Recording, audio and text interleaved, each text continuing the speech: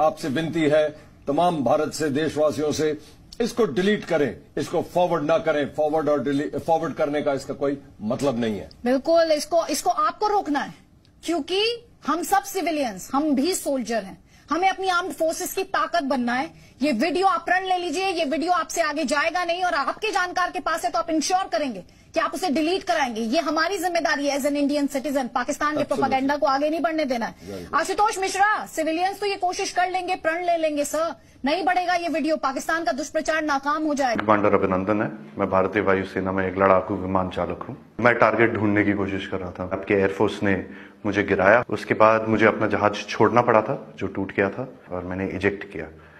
Eject करते ही उसके बाद जब मेरा पैराशूट खुला और जब मैं नीचे गिरा, मेरे पास पिस्तौल थी और लोग बहुत ज्यादा थे और मेरे पास बचाव का सिर्फ एक ही साधन था, मैंने अपनी पिस्तौल गिरा दी। तो मैंने भागने की कोशिश की, मेरे पीछे लोग आए थे, उनका जोश काफी ऊंचा था। उसी समय पाकिस्तानी आर्मी के 2 जवान आए एंड उन्होंने मुझे बचाया वहां से। पाकिस्तानी आर्मी के एक कप्तान थे, वो आए, उन्होंने मुझे इन लोगों से बचाया, मुझे और कुछ होने नहीं दिया। फिर वो मुझे अपने यूनिट तक लेके गए, जहाँ पे मुझे फर्स्ट एड दिया गया एंड फिर उसके बाद मुझे हॉस्पिटल ले जाया गया, जहाँ पे मेरी जांच हुई और मुझे और एड दिया गया।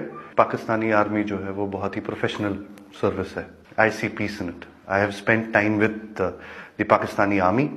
I am very impressed. Indian media बात हमेशा बढ़ा चढ़ा के कहती है, जो छोटी सी चीज होती है उसका बहुत ही उसको इतना आग लगा के, इतनी मिर्च लगा के बोलते हैं वो, उसमें लोग बहकावे में आ जाते हैं।